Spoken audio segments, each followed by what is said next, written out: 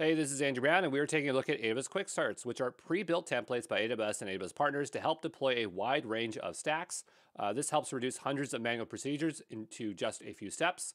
And a quick start is composed of three parts: a reference architecture for the deployment, an AWS CloudFormation template that automates and configures the deployment, a deployment guide explaining the architecture, implementation, and detail.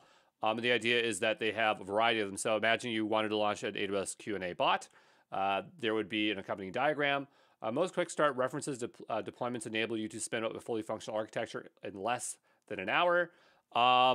So do I like quick starts? They're okay. I probably would never utilize them because a lot of times they require too much in terms of configuration and in terms of them being like they're for production, right? And most of the times when you want to start working with something, you want something not so expensive.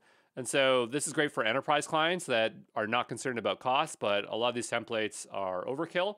But it is cool that they do have it. So yeah, there you go.